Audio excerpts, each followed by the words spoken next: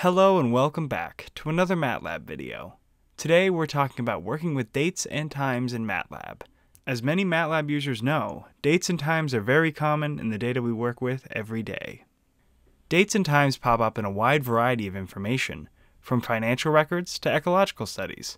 In order to wrangle these pervasive bits of data, MATLAB has three helpful data types for you to use: datetime, duration, and calendar duration. Let's dive into the details on each of these data types. Datetime is a data type used to represent moments in time, illustrated by its variable icon on the workspace, a single day in a calendar. Datetime is the primary way to store date and time information in MATLAB. Duration is a data type used to represent a length of time in fixed units, and its variable icon, a clock, reflects this. You can create them using functions like seconds, minutes, hours, or days. Calendar duration is a data type used for any situation that requires variable lengths of time, like 1 month, which could represent 28, 30, or 31 days. Its icon on the workspace, multiple days highlighted in the calendar, embodies this.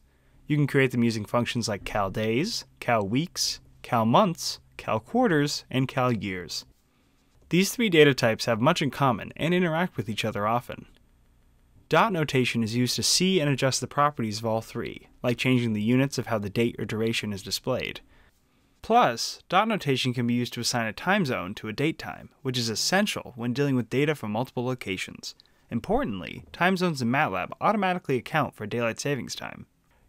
You can subtract one datetime from another to get a duration, and you can add or subtract a duration to or from a datetime to get a new datetime. Durations can be compared with each other, and datetimes can be used to make arrays of durations. Sometimes when doing math with durations, you need to know the duration of a particular month, since different months have different numbers of days, which is where calendar duration comes in.